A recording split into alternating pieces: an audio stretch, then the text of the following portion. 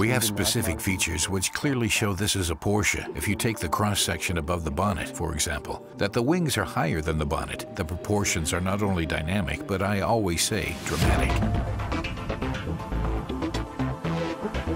The most important task was to make it a real Porsche, no matter the drive technology. And it was only our second step then to say, okay, electromobility. What new freedoms do we have?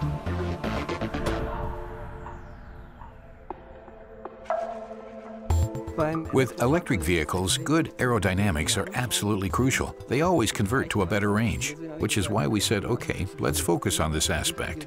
A real breakthrough here at the front is flow at the side, a very modern touch.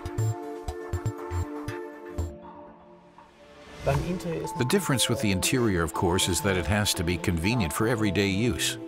How can I arrange all the information around me in a way that makes sense? We have a standalone screen, for example, actually on the instrument cluster. I think that we as designers always try to see how we can combine function and beauty. We have a couple of cool ideas, such as how certain pieces of luggage can be fixed at the back. Very lifestyle-oriented. As far as functionality is concerned, a Cross Turismo does have one or two advantages over a classic sports car.